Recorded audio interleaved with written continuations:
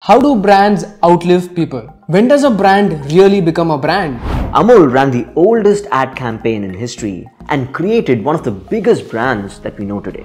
Join us this Friday on Twitter Spaces to know more.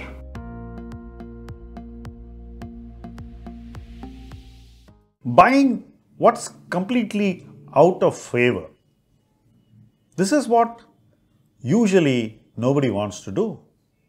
But if you're able to do it right, then there will come a time when everybody wants to do later what you did far earlier than them.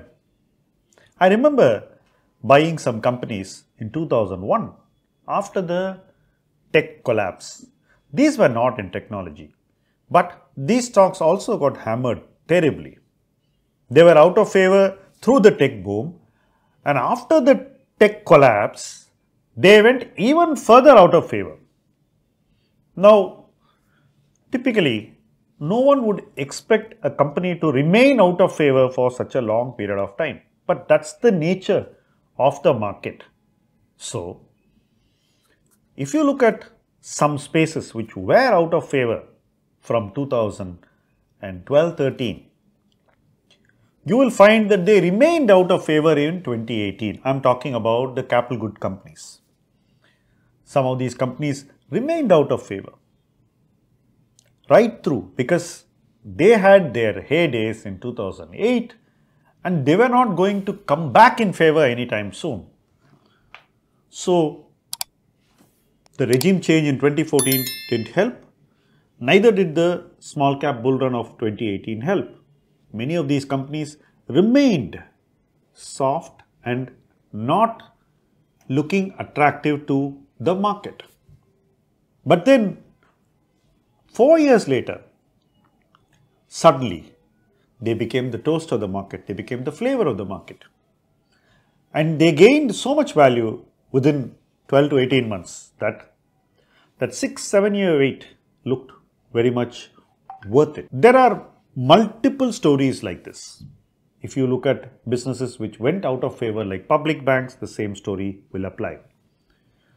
Many of the private banks which remained out of favor for years together because of their restructuring problems of NPAs and then the inability to raise capital, equity capital at favorable valuation, so many factors kept them down. But in the last 1 year, you've seen private banks as well as public banks rally and gain valuation. So that long period of correction, the phase when nobody wants to buy them, ended and now it looks like everybody wants to buy them.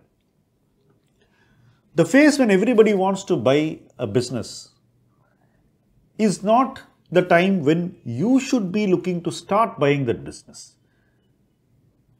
You should be buying when nobody wants to buy. Only if you are able to do that, only if you develop the mental framework and the mental agility to approach investments that way, you are likely to make better returns. Otherwise, you are another face in the crowd. You're going to be part of the herd and you're going to buy what everybody else is buying when everybody else is buying. Naturally, that will normalize your returns and that will limit the appreciation potential in most of the ideas that you buy in that fashion. Effectively, even in this bull market, you should be looking for something which nobody is looking at. And then, when the next correction happens, those companies will also correct probably. Just like I mentioned what happened after the tech collapse. But that's the time when you should be looking more intensely at them, looking to add more of them and looking to scale up those investments into sizable positions in your portfolio. Your investment process and research should support that. You must prepare till that time. So bull markets can also see new ideas. It's not as if there's nothing worth looking at. The success secret for every investor is to find what nobody else is willing to look at now, which you like and which you like more when the markets correct. These are very interesting times to do that, and if you manage to do that, I'm sure that by the time the market sees its next phase of bullishness, you would have bought all the right stocks and you would be owning them enough to make superior returns and market beating returns.